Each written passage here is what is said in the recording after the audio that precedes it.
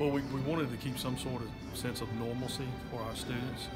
You know, they lost a lot losing their second semester, losing a lot of spring activities. They lost prom, they lost spring sports and whatnot. So we're really trying to hold on as a division as long as we possibly could to have a traditional graduation. But once we realized that was probably not going to happen, we tried to get something that is equally as special. But I think this is actually turning out to be more intimate a ceremony than it would be if we were in there in mass. Michaela Sierra Rose Davis.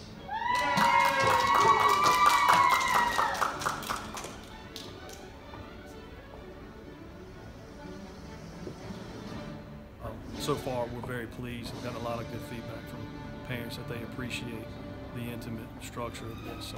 So we're happy to be able to provide this opportunity.